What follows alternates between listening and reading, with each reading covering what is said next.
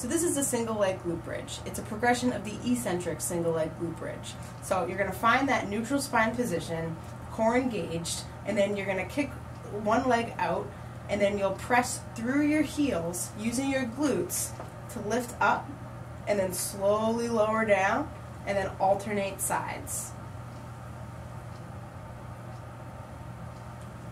So it's very important that if your pelvis, once you reach the top of the range, if you're dropping your pelvis at all, then you need to press a little bit harder in through your heel and activate your glute more, because if your pelvis is dropping down, then that's telling me that you don't have the core stability or glute strength to do this exercise correctly, and then we'll have to go back into a regression and then work our way up to this exercise.